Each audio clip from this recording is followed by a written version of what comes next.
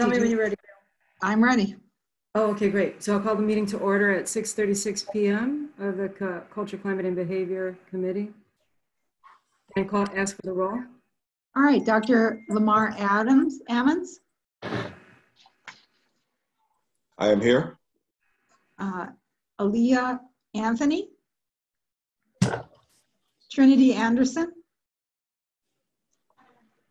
Talib Beckman-Goss. Here. Janelle Bishop. She's here. I saw her. She's here, but she can't. She's connecting to audio right now, Gil. Okay. Wendy Daniels. Here. Linda Francis. Here. Karen Grimes. Here. Laura Hardwick.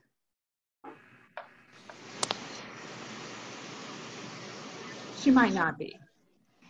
Gina Harris. Here. Megumi Hoshi. No. Greg Johnson? Yes. Yes. Lindsay Kirby? No. Cheryl Jones McLeod? Sorry. Present. Okay. Dr. Carrie Cam? Here. Kibred Henry? Henry Kibred? Kabrib. No. Kabrib Henry. He's not here. Thank you very much. Thank you. Okay. Francis Kraft? Here. Jason Lee? Here. Rolf Matari? Present. Melanie McQueen?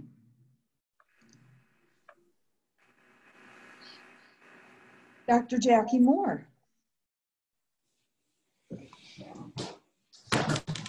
Livia Nietzsche?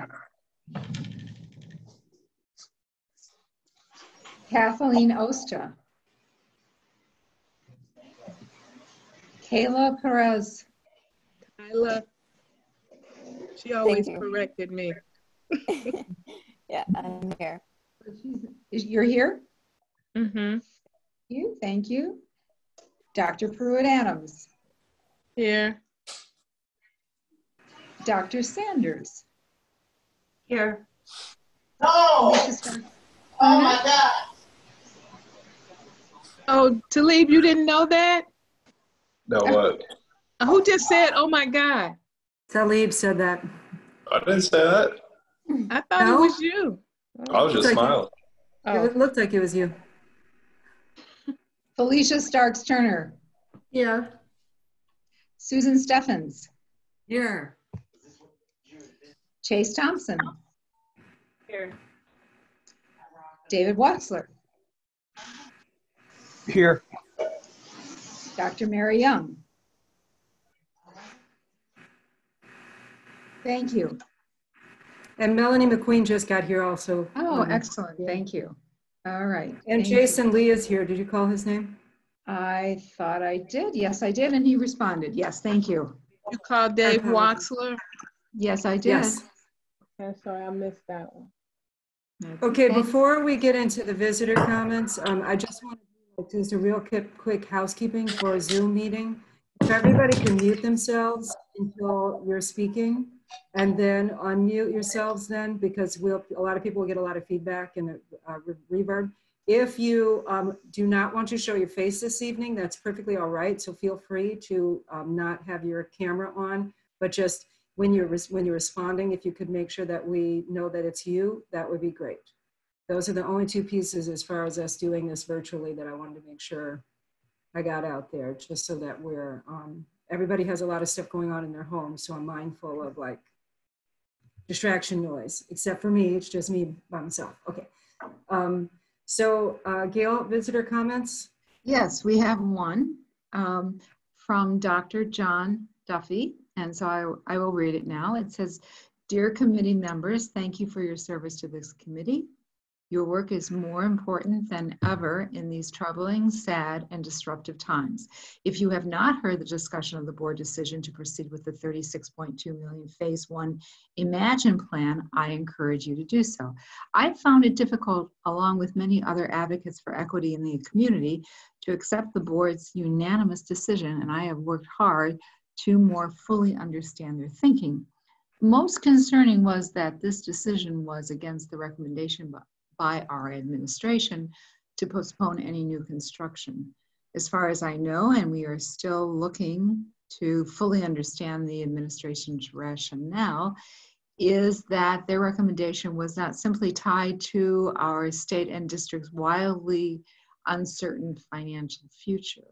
We can only hope that the recommendation was also an expression of the likely need for new resources to fulfill any goals around racial equity work tied to school culture and transformative teaching and learning that can expand opportunity for all of our students, fulfill the plans for freshman curricular restructuring, course restructuring, as well as create programs and supports for student academic and emotional well-being, when so much now during the COVID-19 pandemic is working against those ends. Tonight, CEEE and other equity advocates in our community call on this committee to pause and do so as other schools around the nation are doing, to reimagine what the learning, health, and safety of the students will look like and require for the foreseeable future. I ask you, what issue facing our children's threatens their academic, social, and emotional well-being more than the present crisis? Without a doubt, this pandemic is unprecedented assault on culture, equity, and socioeconomic goals of this committee and the 2017-22 strategic plan. We urge you to take up these challenges without delay. This committee broadly represents our racially and culturally diverse community. You are uniquely positioned to guide the full board and assure that the community, that we will allocate program resources, personnel, and support staff in innovative ways to protect and support all of our students, but especially those who have been inequitably hurt in these trying times. The work is central to this racial equity policy adopted by District 200 just over 1 year ago. Let us fully live up to the goals and ideals expressed in the policy vision. In a separate communication, we have provided some resource links to inform your understanding of what others around the nation are thinking about education in this area. And that's from John Duffy, and he's with the Community of Equity and Excellence in Education. That's it. That's all I have. Thanks, Gail. There was a message in the chat box that there is another comment from the Apple group, and can they read it, or should she send it to you? How do we have to do that? You should send it to me. Okay. And we can read it in a moment. Okay. Can you send it, please, Melanie, to her?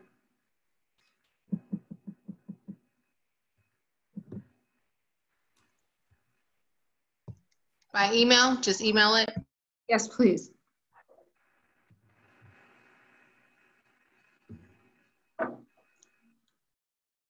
Gil, if you could also, could you make sure the statement that the board made about the decision that was made, can you make sure that that gets sent to the entire committee as well? I'd be happy to do so. Thank you. So we'll just wait a minute because I'd like us to read, I'd like for us to have the rest of the public comments before we move forward.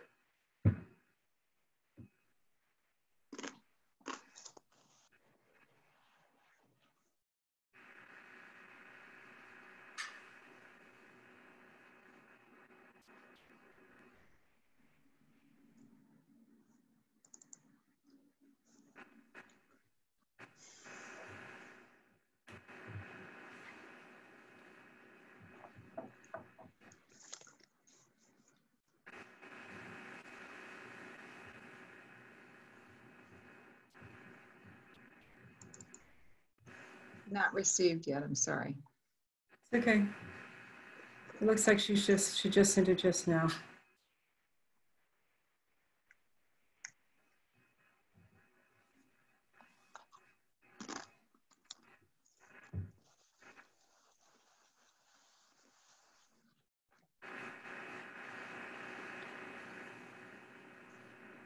Oh, so Apple has asked, are we providing virtual tutors and what is the attendance since e-learning has happened?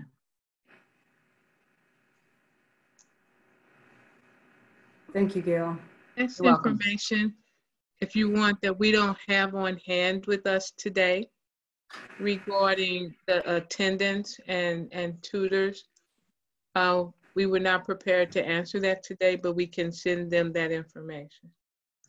Can I jump in for a second there too? But one way to go for some of that information would be to take a look at the board report that we presented at the April regular board meeting. It has attendance data and a lot of student support information that we've been working on since mid-March. So can we send that to them as well? Can that be sent or no?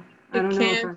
It can be sent, but if they want to access it immediately, it's on the website. If they go to where you go to the board meeting, they could click on that item. The PowerPoint should also be in there, but Gail can't send it.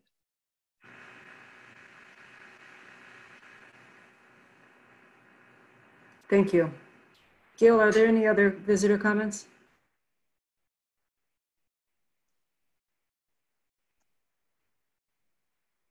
You're muted, Gail. I don't know if you're responding. Yes, I'm sorry. I muted myself before. There are no other comments that I know about. Okay, thank you. I would ask for approval of the minutes of March 3rd, 2020. So moved. Second. Gail, did you get who everyone was for that? I muted myself too early. I didn't get the second. I heard Joy Lynn. The second was Sherilyn. Oh, thank you. Mm-hmm. Thank you. Okay, I'm good. Thank you. Okay, great. Chris, can you put the restorative practices piece up? So the very first part of our meeting, in keeping with our practice, is going to be a restorative circle. And how we'll do it is I will call on you based on the order that I have you on my screen. And our question is about, first I just want to preface this meeting because we're in the middle of something that has not, none of us have experienced before. And thank you all for showing up tonight. And our conversation tonight was scheduled to be geared around the code of conduct, which is a big piece of work for our committee to do, because as the high school is transitioning to a more restorative platform and a more restorative format of being, a way of being, the board of directors is waiting, our board is waiting for, the school board is waiting for input from us in order to move forward. So as we're moving into our restorative process tonight, the question that I want to ask is, in a virtual world that we're living in now, like this way of being that we're in, how do you experience restorative practices now, and how are you? Right. So how would you experience restorative practices now in this virtual format, and how are you? Okay, so I'm going to start. I'm going to actually go starting at my top left, which is Greg.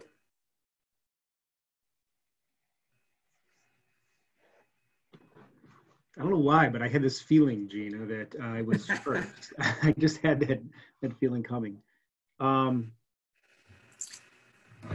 So I'm trying to think about how to respond to the first question. So while I'm brewing thoughts for that, let me respond to the second one. I'm doing fine. I think our family is doing fine with with the changes that we've had over the past 7 and 8 weeks. This is trying, and I think the biggest surprise I can add to that is that being at home, as comfortable and pleasant as that is, and as fortunate as I am to be in this home with my family, it's hard. It's hard nonstop to be at home, and it is stressful and it is trying in ways that you wouldn't anticipate. But this is so unsettling that it's going well, but it is a little hard, you know, to go through the same routines like this every day. As far as experiencing restorative practices, I guess, you know, honestly, in part, I guess I'm not totally understanding the question. Like, how are we approaching the work as a school? I could talk about that and my role in that, but I'm not quite sure if that's hitting at your question. So since I'm first, I'm gonna ask for a little clarity, Gina. Yeah, actually, however you want to answer it, right? Like, so in this digital world that we're living in, how could you and how are you experiencing restorative practices? Yeah. I'll just say, I think it's very easy in this world right now to move into kind of transactional conversations and ignore the importance of the real human connection that we thrive on usually when we're working in education. And we have face-to-face interactions all the time. But it is hard to really understand and check and read people's nonverbals and understand really how we are presenting ourselves in our meetings all the time. And not being able to do that is definitely a challenge. So I think to the extent that those things help to aid our restorative approach to what we do, it has been a challenge. And I think I speak for a lot of people that I've been working with over the past several weeks that we feel the stressors there. So thank you for that. Thanks, Greg. Kyla, you're next. And Chris, could you scroll so that the slide is on what our agreements are, please? So for me, I feel like with restorative justice, as a student, I felt it in the ways of teachers being really understanding. For the beginning week of e-learning, it was tricky because my mom was working from home, and so we were both really using up our internet, and just for me to be able to email my teachers and be like, I'm having a hard time, these assignments are taking a long time to submit, and I'm struggling, and I recognize that internet is definitely a privilege that I'm sure a lot of students who maybe relied on the library or relied on a public place for free access to Wi-Fi are having a hard time right now. And so to know that our teachers are being really understanding is wonderful. And just thinking about how we can take that understanding further and out of quarantine, because I feel like people have been just really supportive, and it's been nice to come together in that way, and I want to see that continue in the work outside of right now. And just generally, I've been good. My family's been good. My birthday is this weekend. So it'll be an interesting quarantine birthday. Yeah, thank you. Thanks, Kyla. Next is Chase.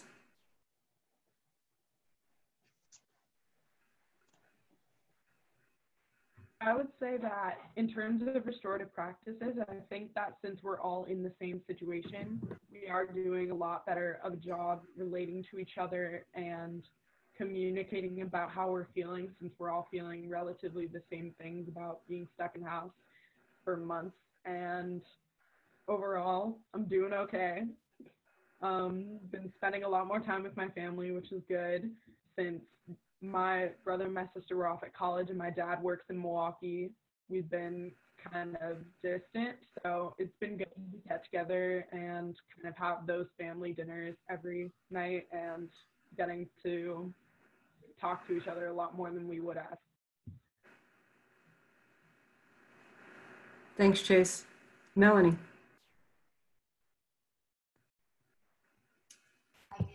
Hey, I just said that was fast. I kind of echo what Kyla said. What I was hearing from the parents is that the internet is a privilege, which that had never even crossed my mind before, knowing that the school also offers a reduced or even free internet option, and that it was not an easy transition for every student to have the e-learning, and that a lot of them really needed that face-to-face interaction. I'll also say that I thought that because we've been so concerned with students and adults being so tied to technology, that we didn't need that human touch anymore, that we were moving away from that. I'll take it, honey, thank you. But, I think we've kind of learned that we do still need each other, like in person. And as for the restorative justice part, how I took the question, because I was kind of right there with Greg, but how I took the question was in regards to restorative justice, the internet can still be a really dangerous and mean place for our students. We've still seen lots of racist things happen on the internet, and that's how the students are communicating even more, seeing each other. They use Zoom as well.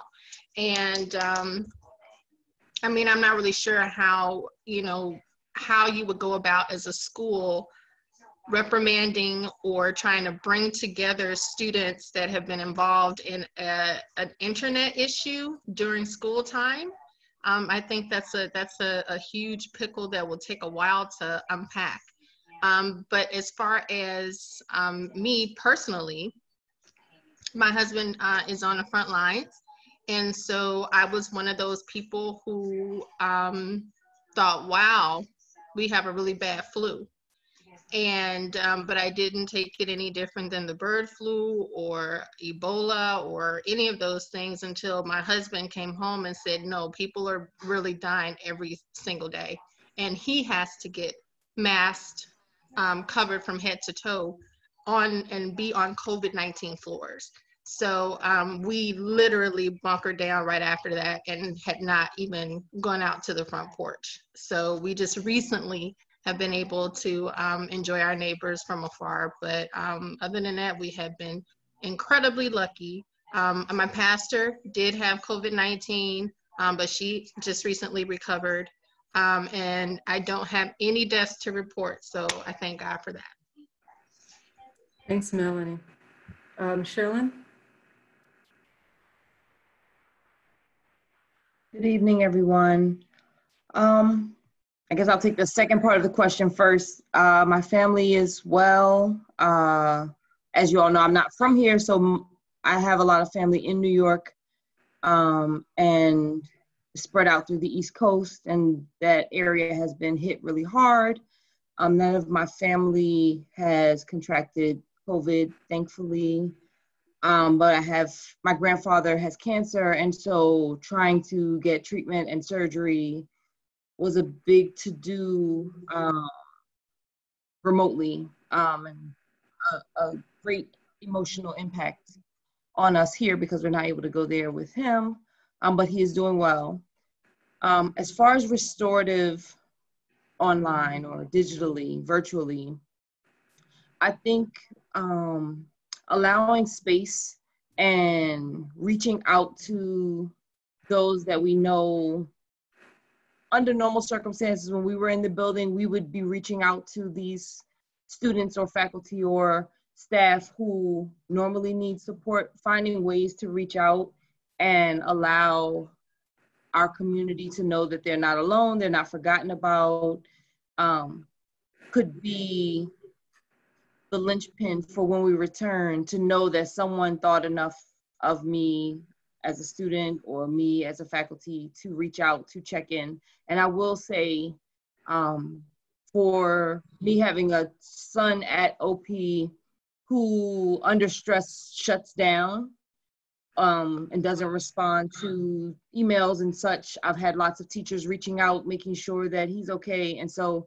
just being able to reach out and be the person, be the support for each other is how we can roll this virtual. Thank you. Linda Francis. Hi, I'm going to answer the second question first. I am well, and all of my family is well. And then with respect to experiencing restorative practices, personally, I am very fortunate to have a job that continues on remotely and that practices providing a fair amount of grace with respect to people's ability to interact. I feel a bit removed or distant from restorative practices as they relate to our young people, since on this stay at home, I feel disconnected to what's happening with other young people in the community. Thanks, Linda. Janelle.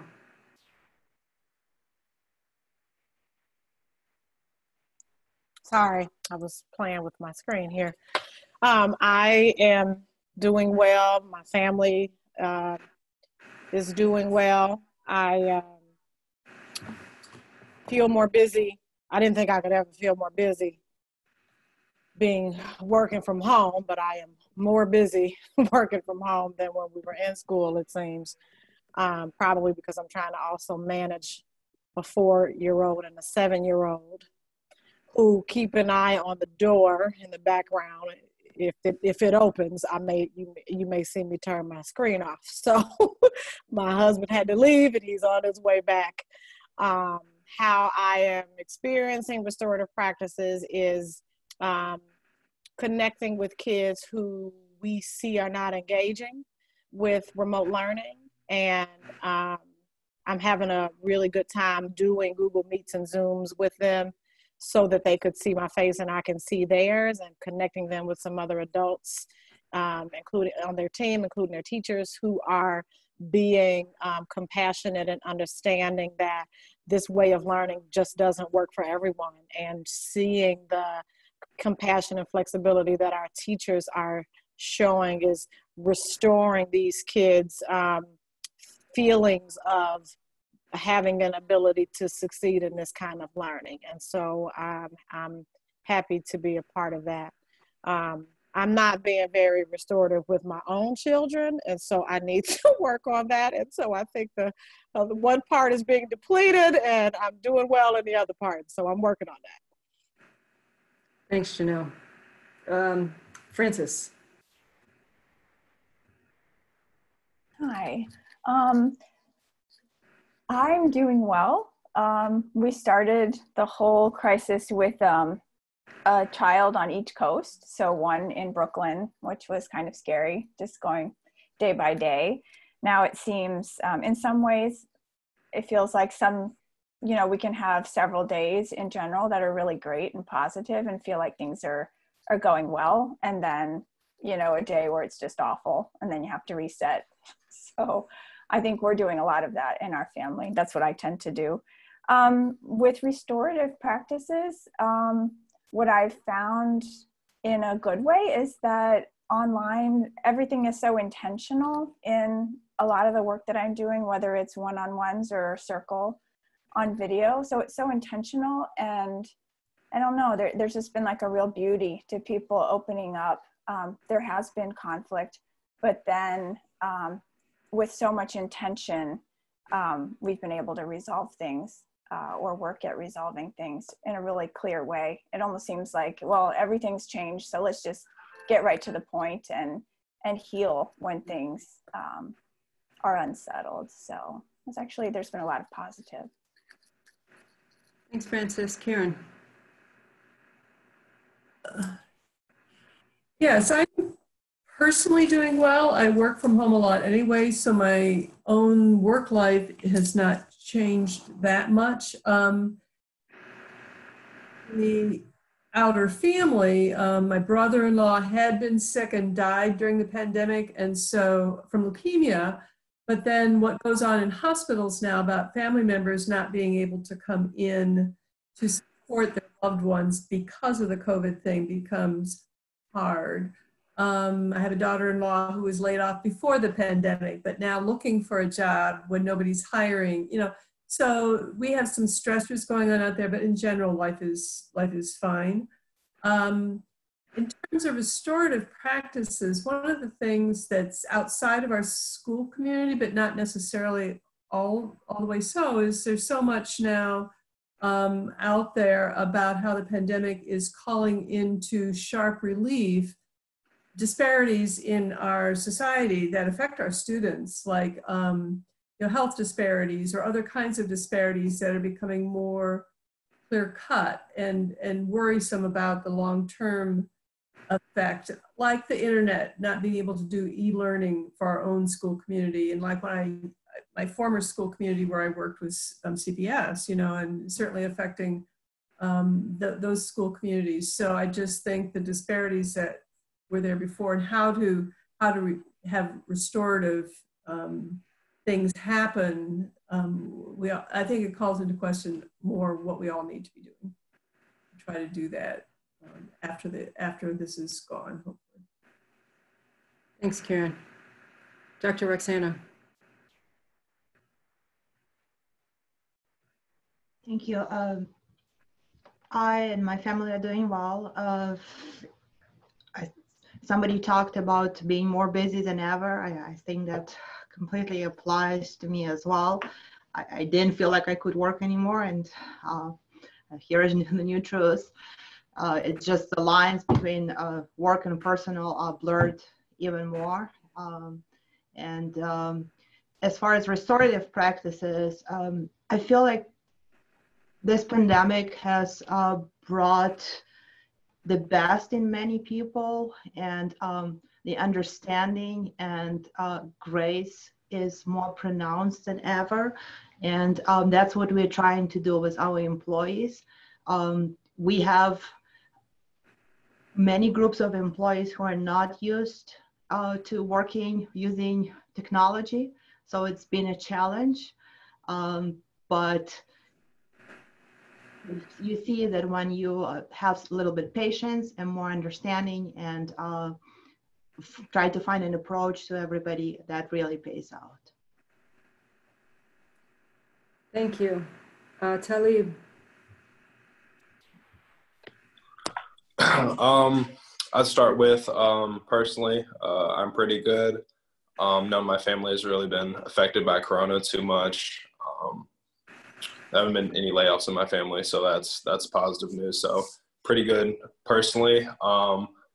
Talking more about restorative practices, I heard a lot about from the other students talking about how teachers are being understanding.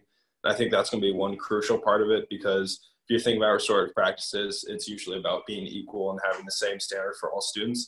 But you have to understand that different students now are going to have different standards from where they're at.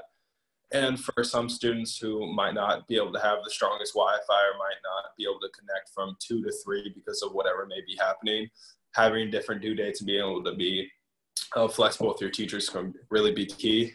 I unfortunately, my teachers personally haven't been very flexible with the work, but again, I'm not really behind, so I haven't had to really, contact them and really try to work a plan out. But besides that, now is a really good time to be able to work on your own type of restorative practices, whether it's within your family or if it's in the world.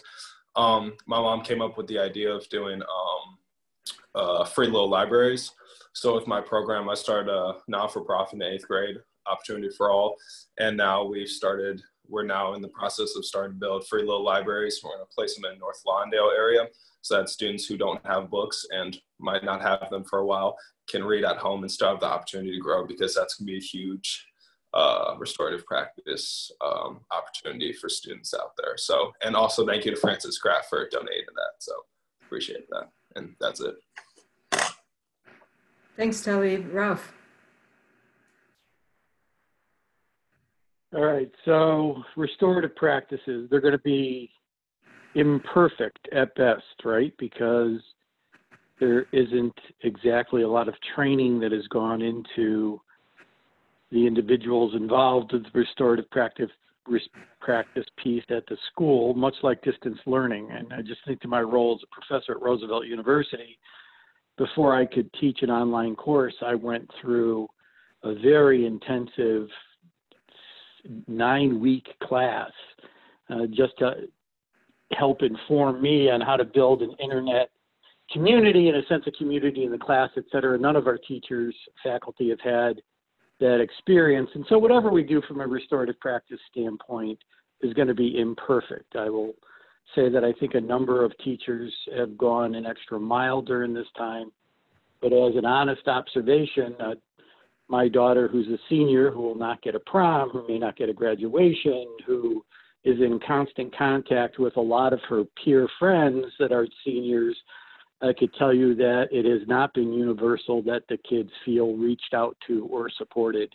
And there's some work to do there for the senior class. I mean, this is a major loss for the seniors in a lot of different ways, and ways that, you know, as adults, we probably take for granted and forget what it was like. But I'm telling you, listening in on some of these Zoom calls these kids arranged with each other, I could say our restorative practices have been imperfect, and that's to be understood given the challenge.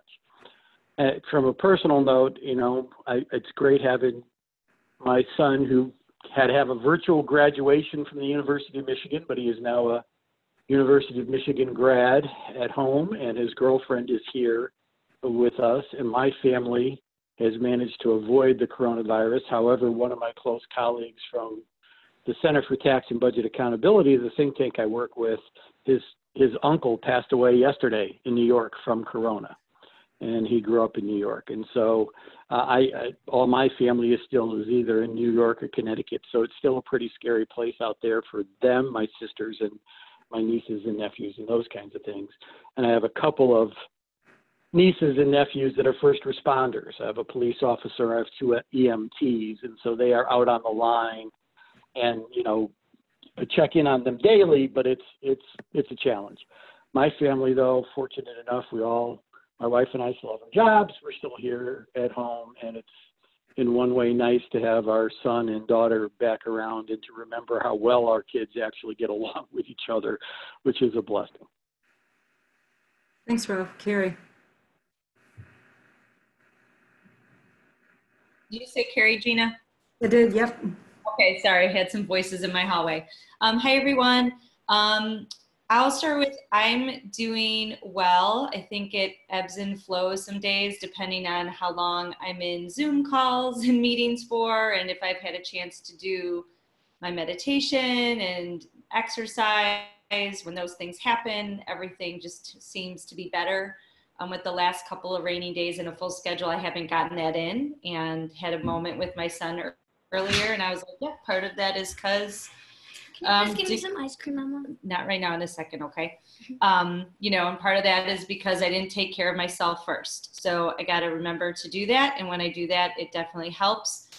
In terms of restorative practice, I'm certainly fortunate that in D97 and certainly on the teams that I'm work with every day and I'm a part of, we really prioritize relationships, care, and grace with one another. It's built into our team meetings. We always start with a mood check-in, checking in, how did we go? How did this go for you? Engaging in virtual circles, sometimes closing circles at the end of the week. So trying to just make sure those practices live and breathe and are reflected in our values, but are also part of just how we do the work with each other. And certainly following up on with people who you know might be going through some additional challenge right now, even if it's just a quick chat like, hey, just want to see how you're doing. How are you, how are things going? And I think relationships I notice have been strengthened in many ways. And I feel just the way folks are really reaching out and expressing care for one another, to me, is really at the heart of restorative practices. And I'm very grateful that I am part of an organization in a community that values that. It's certainly been strengthening for me during this time. Thanks, Carrie. Susan.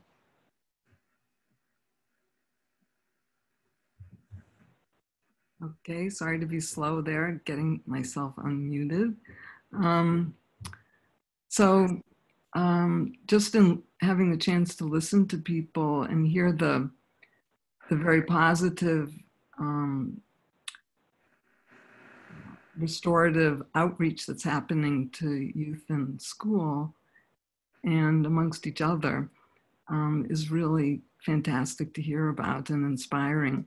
And also hearing other, kind of say, well, in this situation, there's still work to do. Really, is reality. And it's always important to see both and to see how really well we're doing, and also to get better and look to work on those places that need more work. So that's kind of how I hear the restorative issues in the high school. I've had lots of opportunities to be on Zoom, and that really feels like it's a forum that people are using to make circles with each other and hear from each other. So that's been really good, because it can be so isolating. And those of us who really need to have in-person connections with people, it's just tough. So it's good. And our neighbors, very early on, we go out at 8 o'clock every night and clap, and that's been really fantastic. So that's good. For me personally, our family is good. There are so many layers to respond to. I can say closely, my family is really good. We're all well, and we feel very fortunate to be in this, just have this full well. Knowing that, listening to the news, knowing that reading the paper, the inequities of our culture, of our society, of the globe are so pronounced, it's very painful. And so a lot of energy for me is in that split. And so I've been doing a lot of thinking and about action, and that frustration is really powerful for me. So it's kind of a push-pull. The creativity that's come out of the situation are positives, but I'm really troubled by what's happening to people, not me, but to many people. It's so extreme. Thanks, Susan. We have we have 7 people left, so I'm just going to ask you to be mindful of time, because we do want to spend the last 40 minutes, about 45 minutes, really working on what we came here to work on tonight. But what you're talking about, you're sharing right now, is actually getting to the heart of what we're about to do. So thank you for that, but just be mindful of your time. Felicia Starks-Turner.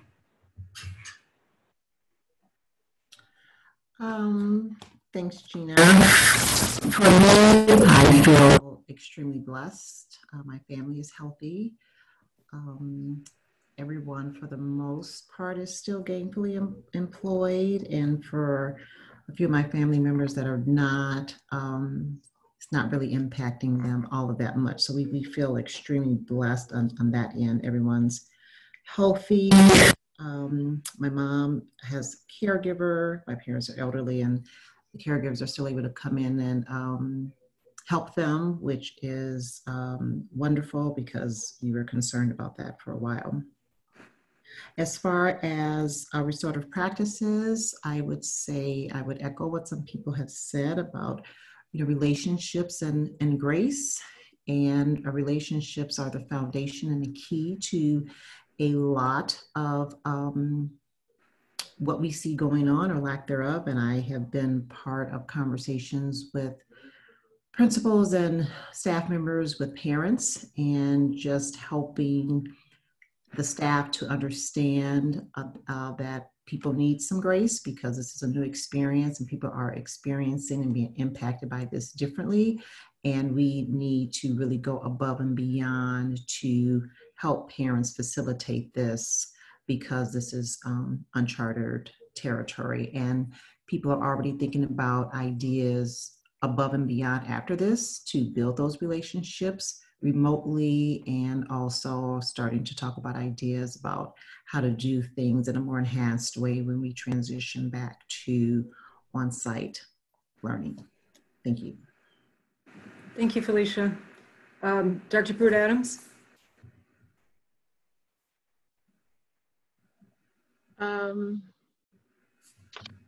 I don't know where to start, so I will say from a restorative aspect, I think there are those who believe that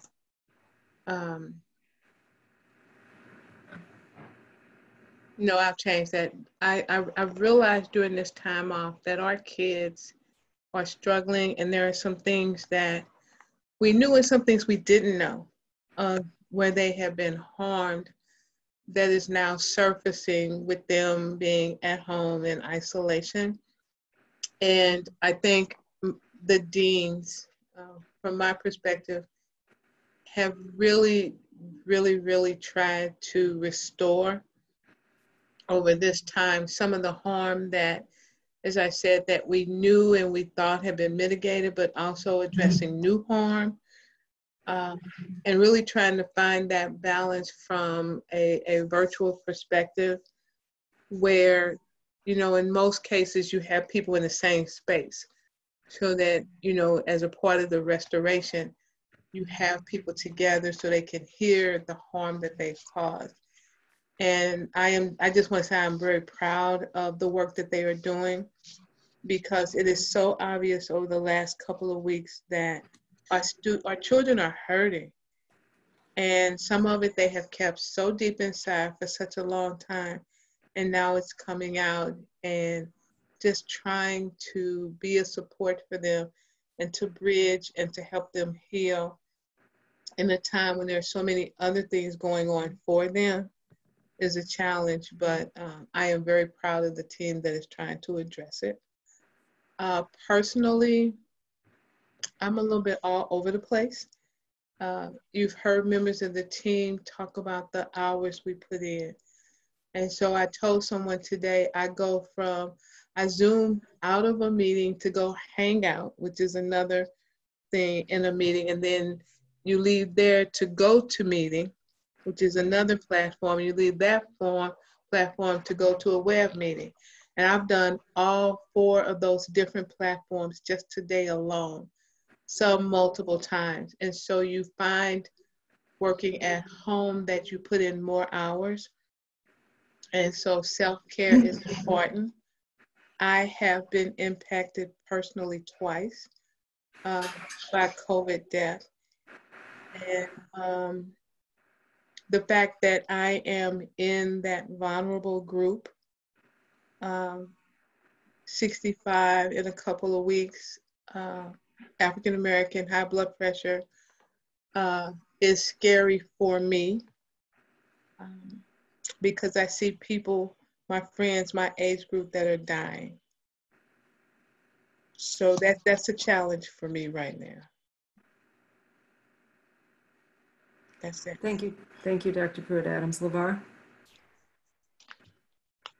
Good evening, everyone. And first of all, let me just thank everyone for sharing what's been said to this point. I'll start with me personally. Myself and my immediate family, we're doing well. Everyone's healthy and safe. Like Joy Lynn, I have had some impacts from COVID-19 from other family members in Florida. A friend of mine was just recently diagnosed on Saturday. He's out on the front lines at Hartgrove Hospital, not too far from the school. So there's certainly been some challenge with dealing with the impact of COVID just in my immediate circle. But you know, beyond that, my family's doing well. We're healthy and safe. Happy to have gainful employment, and just, you know, trying to stay ahead of the news that's coming out and being as prepared as possible. As far as restorative practices, our motivational mentor program. Both of the coordinators in there, Shannon Perryman and also Patrick Crisp, have done a wonderful job of remaining connected with the students who are frequent flyers in that program. They're still doing check-ins daily with students, and we're also having motivational mentor meetings on Fridays at noon, just to as another source of check-in and programming that happens there. Additionally, just by virtue of my position, right, as the Executive Director of Equity and developing the procedures for our racial equity policy, is restorative work in and of itself. And just continuing to push forward with the thought in mind that, that was restoration work that was being done prior to this, but even more important now, as Susan had pointed out a few moments ago, about just how disparities in our society are being magnified now. And one last thing, I was in an affinity space this afternoon with the Black Leadership Advisory Council. And that is a group that meets bi-weekly, and it's spearheaded by Lanice Lush. And she has done a wonderful job of just making sure that that affinity group stays connected, and we're checking on one another, and even having conversations about students, special education students in particular today, and how that has been a struggle for those students, just with the remote learning, asking critical questions about, how is cultural relevancy going to show up in remote learning? What are the plans for that? And making sure to connect those students with motivational mentoring as well, just for the social emotional support. So, to Ralph's point, it's imperfect at best, but it's something that, we continue to chop away at. Thanks, LeVar. We have just a couple more people, but I feel like it's important that we have this sharing. So David Waxley. Hello, everybody. It is very difficult during this time to have restorative practices. What I can tell you is that when I go to meetings when you just look at things, I tend to take a step back and look at things through a different lens. So I think that helps me. One of the things that I personally did is I just reached out to every single one of my team members on a one-on-one basis and called them and checked in on them, and asked them not as a boss, but as a friend, as a coworker, what can I do for them, how they've been impacted, how their lives. Don't just put the work stuff away for a moment. To me, that really helped me as an individual move forward, because others then reach back out to me. So I think that is very helpful, although I think what Greg mentioned earlier is it's very difficult to move forward on a lot of the things, because a lot of the things we were doing are hands-on. In regards to my family, everybody's fine. We have not been impacted. Although I miss everybody, I haven't seen my mom in a couple of months, so it's difficult. But we just take things one day at a time. Thanks, David. Wendy. Hi, everybody. I'll start with the question number one. As far as restorative practices, we actually used restorative practices when we had to have a sensitive and potentially volatile discussion about what college my daughter chose. It was my husband's idea to use restorative practices to do that, and to use a talking piece, and it worked great. We only had a little bit of tears, and she made a decision that same day, and that's during that same conversation, and that was her choice. She wanted to make a decision by the end of that conversation, and it was made, so that worked really well. I was a little surprised my husband suggested that, but I'm glad that he did, because it really helped to keep emotion down.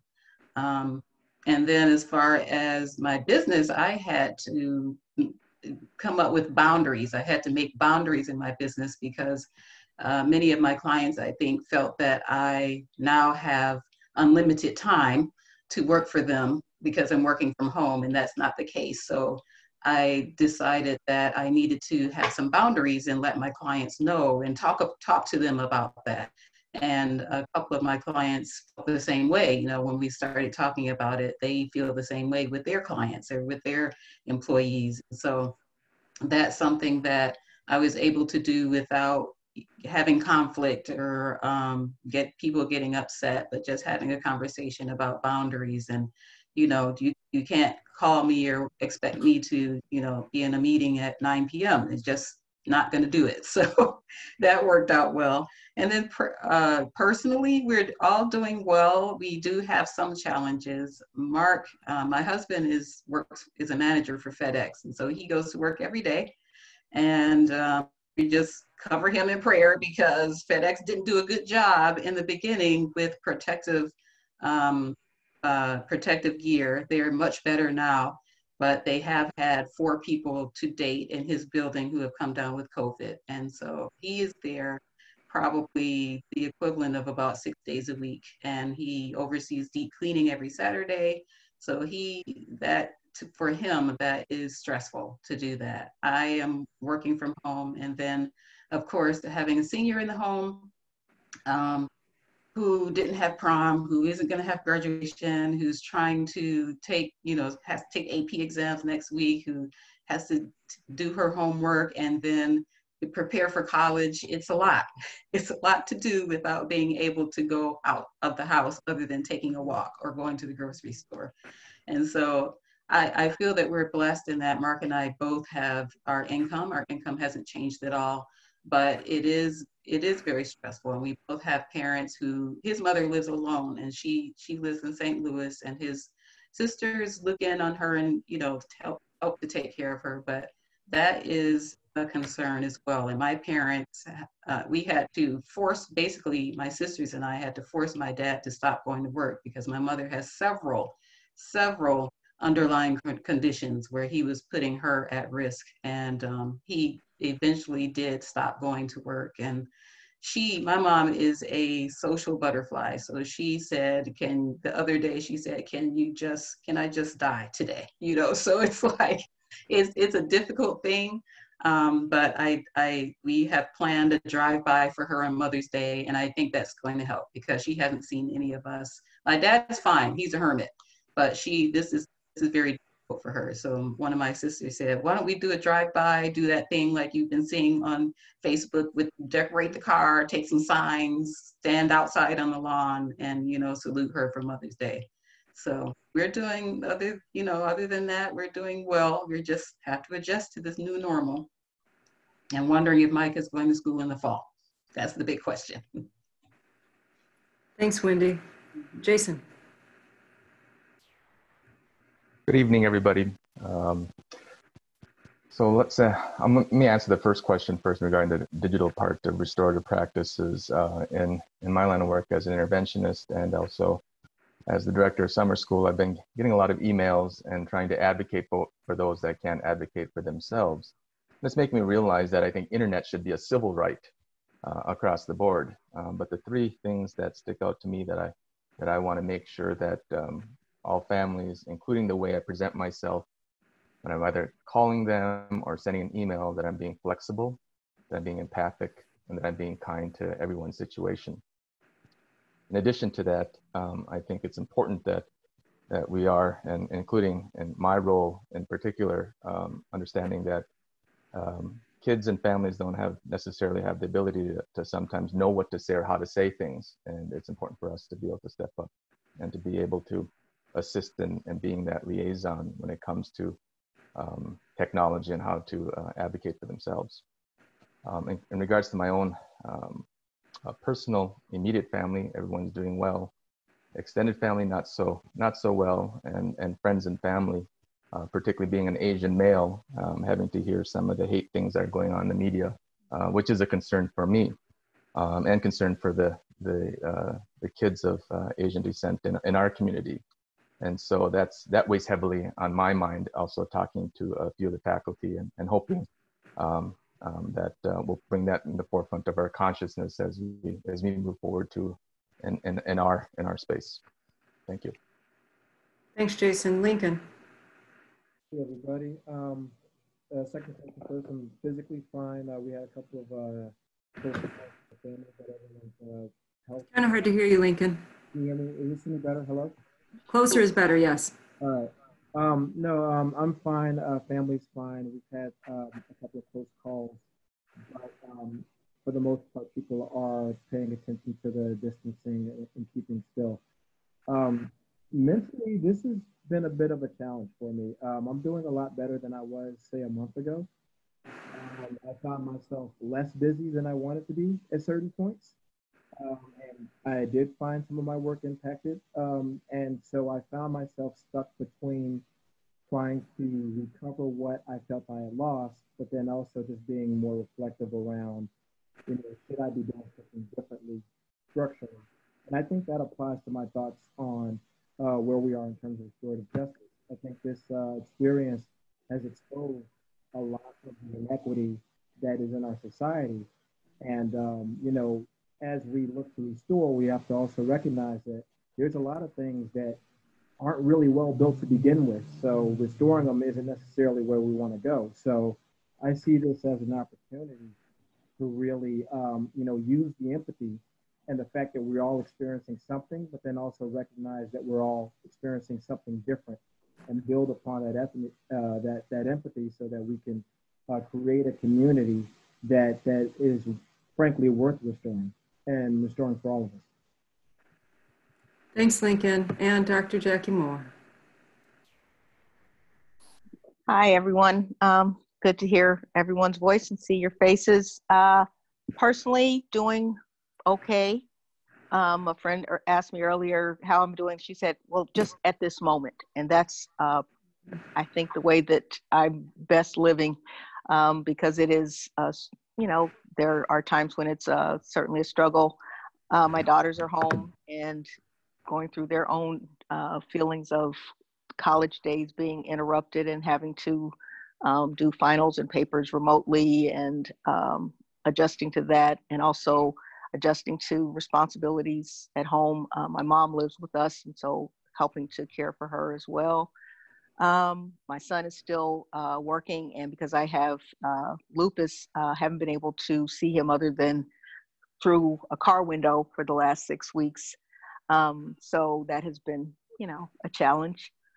And restorative practice, I do echo what everyone has said. And personally, those practices have been a part of my world, family. Certainly now with all of us being here together, it is helpful to have that toolkit.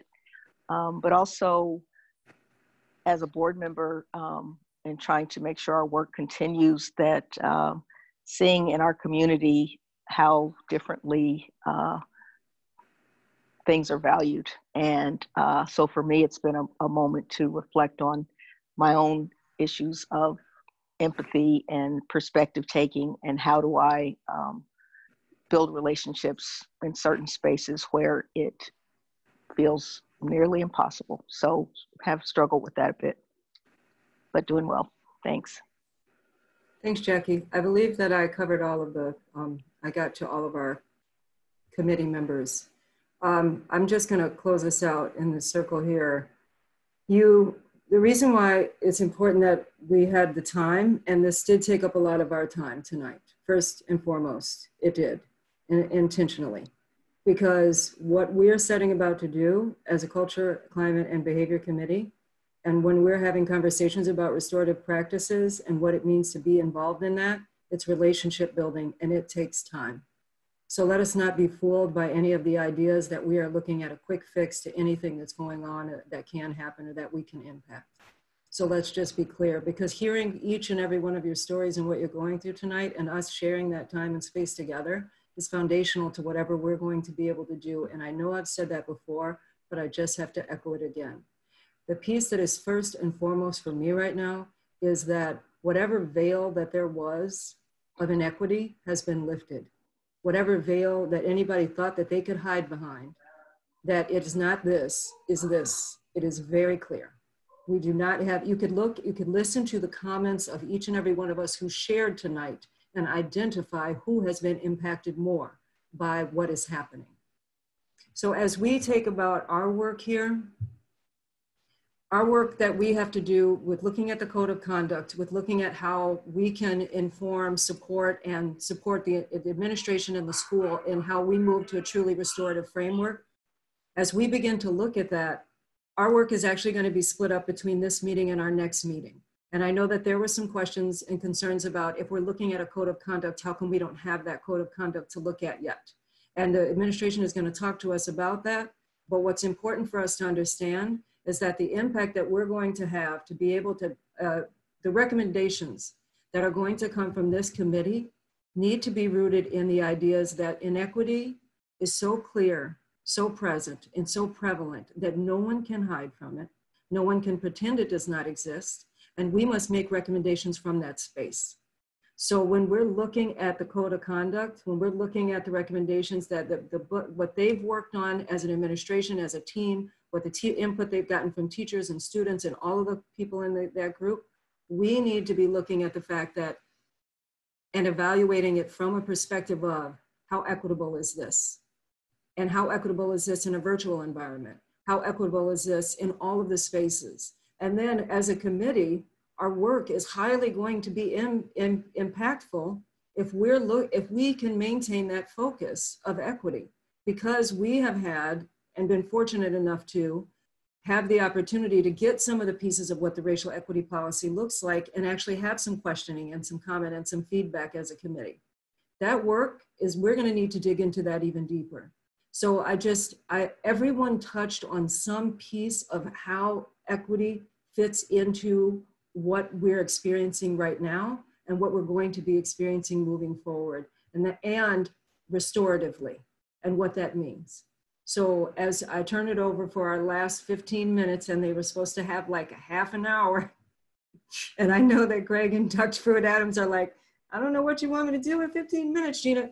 It's okay. We have this time and we have our next meeting. And we will get through the information we need to get through now, between now and the next meeting, so that we can make a recommendation, so we can send some information to the board regarding this code of conduct. So I'm going to turn it over to Dr. Pruitt-Adams. You're muted, Dr. Pruitt-Adams.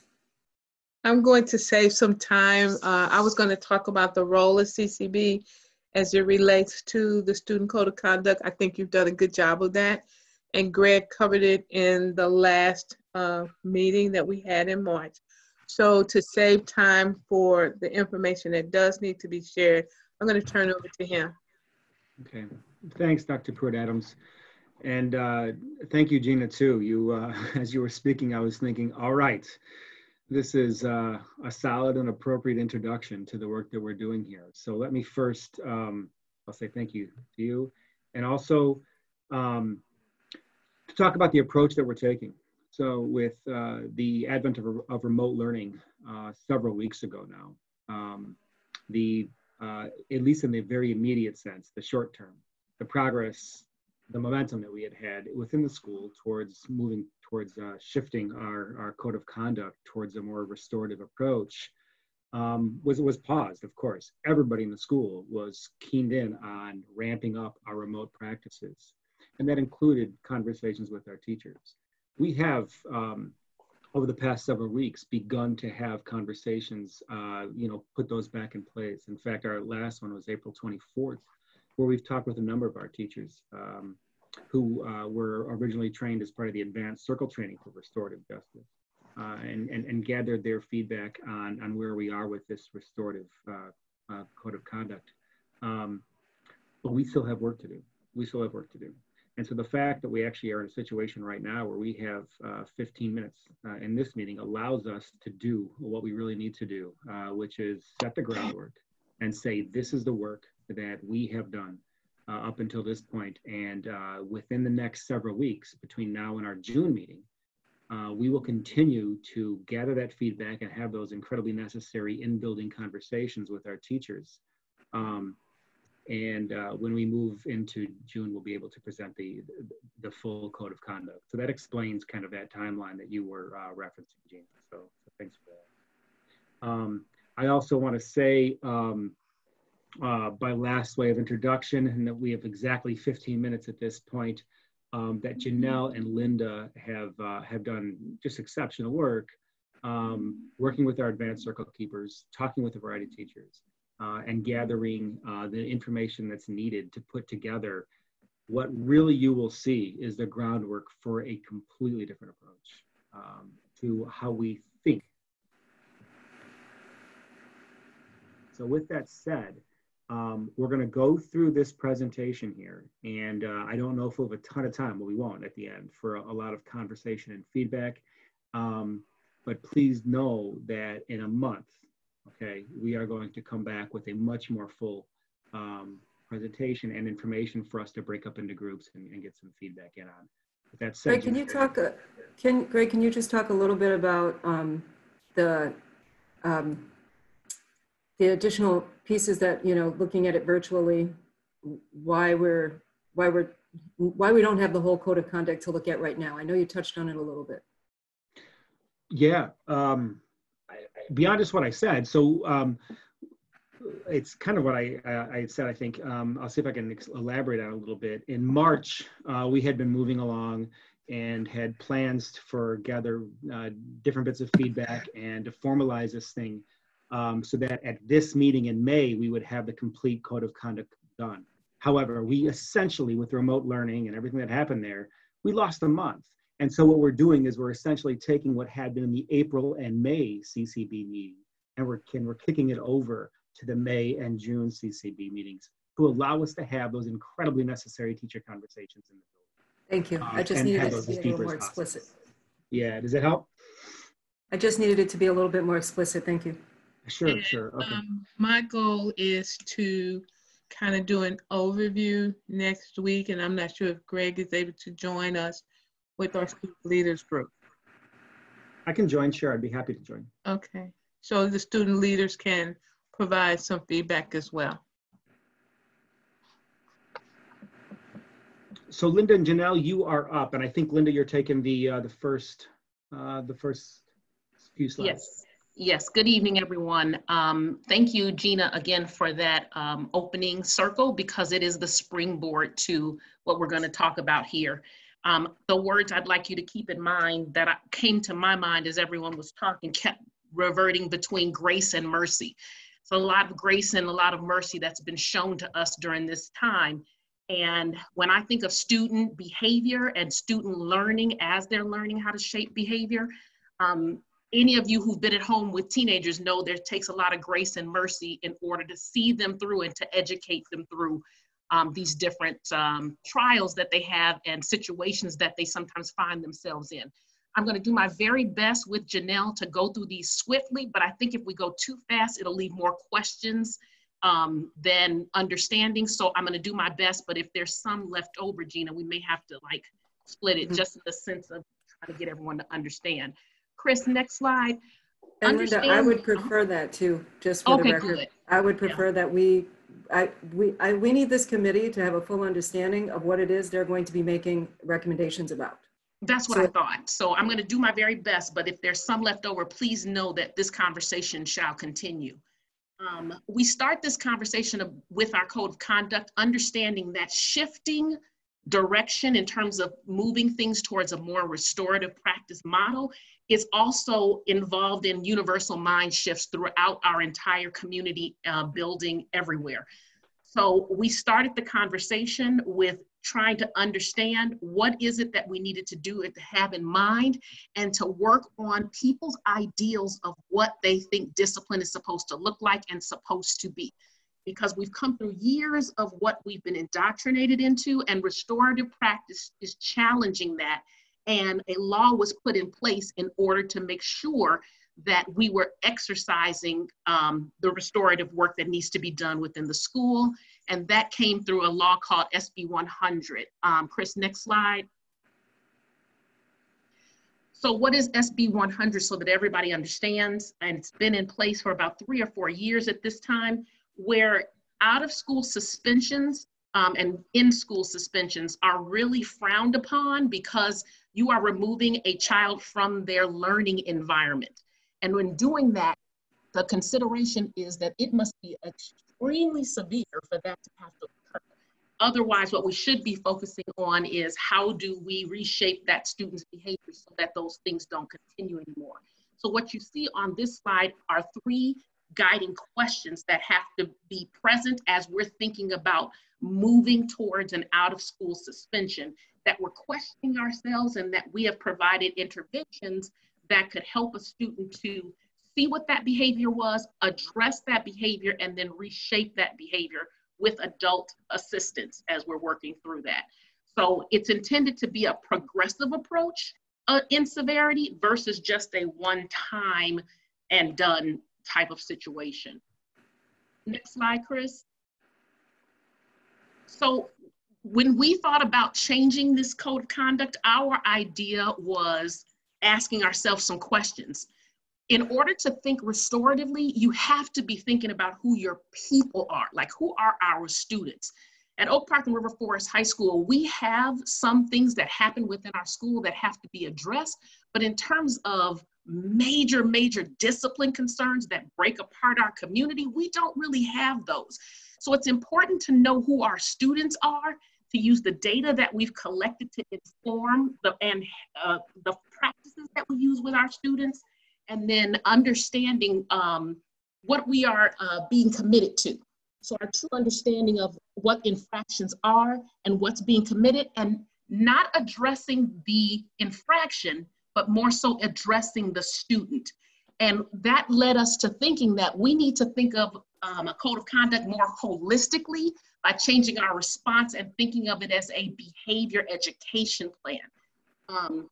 When we were looking through other districts and the work that they have done in this area, the idea of an education plan is understanding that students are nurtured into the behaviors that they have. It's very, it's not usually nature, it's a nurture thing. And if we've taught them to have certain behaviors, then that means we can teach other behaviors as well. And so we don't want to focus on offenses, we want to focus on students as we go through and lead our work within this plan. Next slide, Chris. So the overview of the plan is it's driven by that word education, and it means just what we mean it in school when we're having class. It's educating students to understanding what is happening, why that happened, who was harmed, what we have to do to make that better. And it's driven by our beliefs, our expectations, and then what our actions will be in order to help students to learn a different way of doing things. It's our responsibility as the adults in the building and also as peer-to-peer to help each other to make it through the process of high school. And in order to do that, we have to work together. The one thing I say about restorative work, it requires involvement. Like you have to be involved in order for it to work. And there is sometimes some hesitancy on the parts of people because they don't want to be harmed further, or they don't feel as though they can take an interaction between someone who may have harmed them. But we try to make sure that there's an understanding that that's where the work is. Like the work is in having that information shared between parties so that there can be a true understanding of what I need to do to not have that happen again in my life or in the life of another. So that's what we're thinking about when we talk about education plan, and kind of changes in terms of our code of conduct where it has just been about addressing infractions, but this is about, again, the whole student and their whole development as a social, emotional, and academic being within our school. Next Linda, if I can just add, Absolutely. Part of this is also related to our working on our culture, both around the entire school community and within each individual classroom, and how establishing that culture of warmth that we've been talking about all school year and building those relationships, how that will drive behaviors in classes and how we respond to them. And so part of that work has been working with Umoja, as mentioned earlier, in working on developing those kinds of cultures that are welcoming and warm and everyone feels physically and emotionally safe, so that if and when behavior issues arise, kids are already programmed with what kind of kind and compassionate response they should expect versus what maybe, has been seen in the past. Thank you, Janelle. And then also just even in the practice in this meeting is starting a circle. You are planting the seed of that work within the members of this group, which allow us to also bring that more forth within the building into understanding why that's so important. So in the shaping of an education plan, it's very important that you have some guiding principles, because without that, it's like, what are we doing and why are we doing it? So these are some examples of some guiding principles that help to build a behavior education plan. And so what we're looking at is where OPRF fits in this and how we're going to make sure that's manifested in our document once it's ready and produced. Important here, like in this box on the bottom right, progressive discipline, not zero tolerance. Zero tolerance was a very huge practice in the past where you could actually say, we just don't tolerate this in schools, and there could be expulsion proceedings that happen.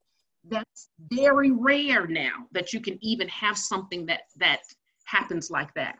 You have to believe in teaching and intervention over consequence and punishment. And that again is a mindset shift, because some people believe you're supposed to have this thing happen if they do this. And that's not the way an education plan works. We cannot exclude. We have to make sure we're being inclusive, and we have to be grounded in a strong focus of engagement and learning. Who are the we? The entire building. I often say, in terms of having restorative practices, it sounds good until it's your child. I've seen people who have been in great support of restorative practices, and then if it's their own child, it's like, that one has to be put out. And that's not how it works. It has to be universal, and we have to embrace all of our students. I often find myself saying, these students are all part of this community, and we have to educate them all, which means we have to make sure that we have an answer to helping them when they're having some concerns as well.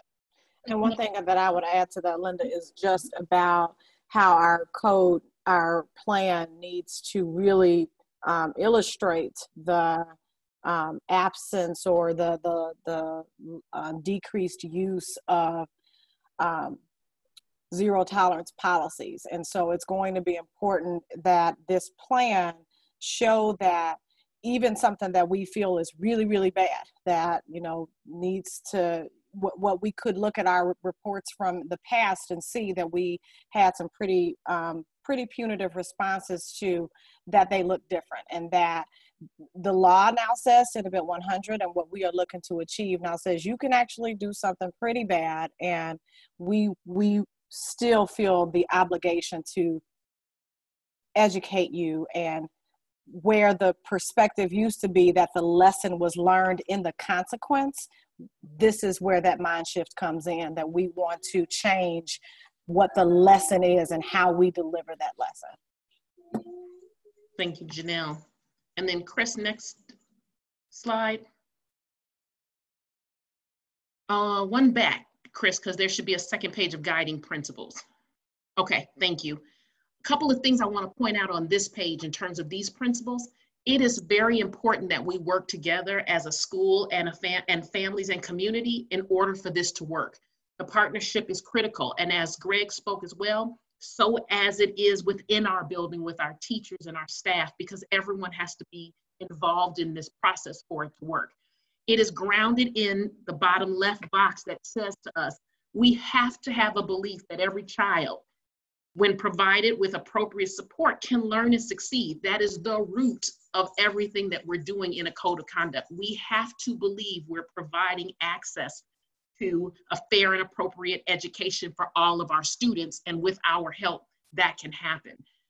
We presented data at our last board meeting to speak to what our disparities are and to make sure that we're addressing that in a code of conduct or a behavior education plan, because it is not right that it's even felt that some things happen for one group and not for another. So we have to put that out in the forefront and address that. And then please know that a code of conduct and this behavior education plan is all about problem solving and being proactive as well as having an answer reactively. So the things we do before something happens are critical as well, so that when something happens, we're able to address that as a stronger community and not as someone pointing fingers at, you know, what happened. Next slide. So Linda, I'm going to stop you. So we are actually at our 8 o'clock time, right? And it feels like this is a good place to stop, because the last piece that you went into there was about who all was going to need to be involved. And as our committee, likely we will be sharing more information with the committee before we meet again, so that you have some more pieces to review, as well as we'll finish up this piece of information. The largest part of our next meeting will be focused on our discussion and our input in our June meeting. I know that that's what we discussed. Does that sound accurate to what we discussed, Lincoln, Greg, Dr. Pruitt-Adams?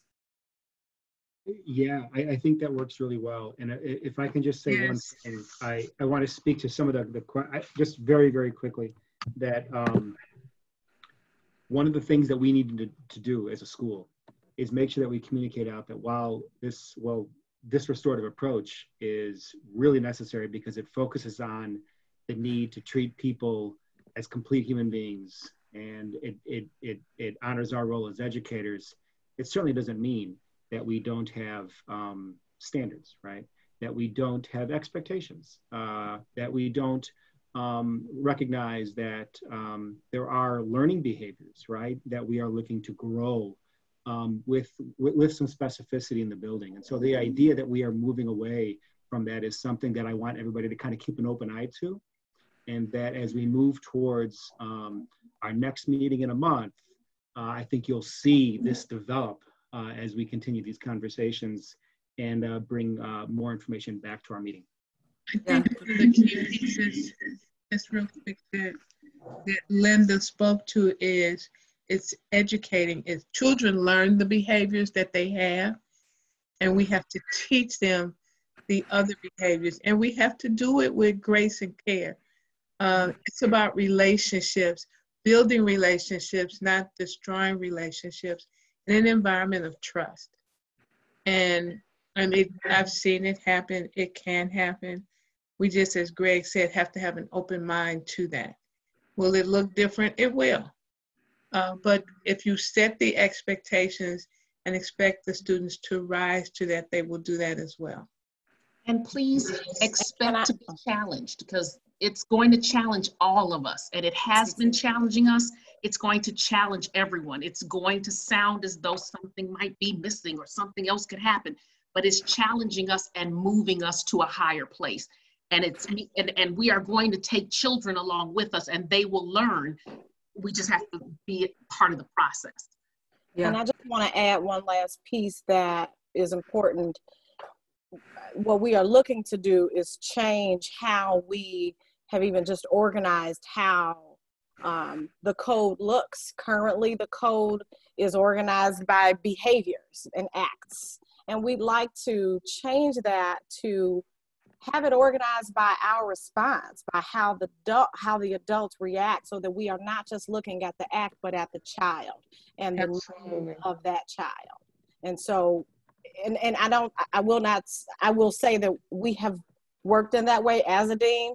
We have been doing that, but we have also been driven by our code of conduct that just is organized in that way. And so we want it even just to look differently just by when you open up the book. That's a great closing comment. Thank you.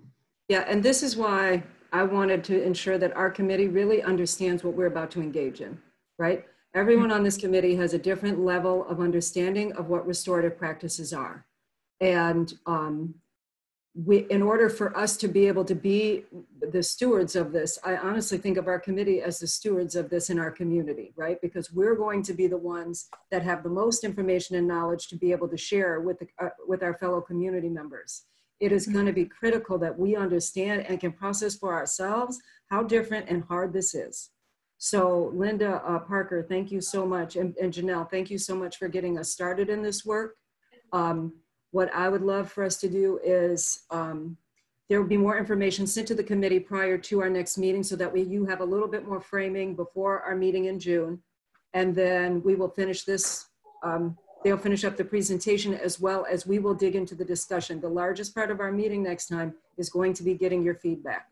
So I can't thank you all enough. We're 5 minutes over, but I feel like that's an accomplishment for CCB because it's not 15 minutes over. Okay, I'm just saying. And I get a little excited because, you know, I'm at home by myself.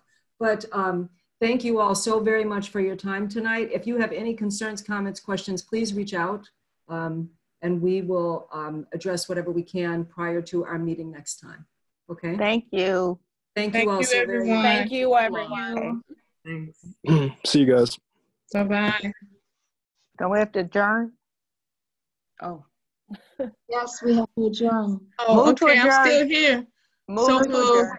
Oh yeah, so moved. I moved to adjourn. Did somebody move to adjourn? Second? Sorry, Second. Gail. Second. Second, third. Bye. Yeah, wait, this is why we need Gail. Thank you, Gail. We need Thank to you, remind Gail. Okay, talk to you soon.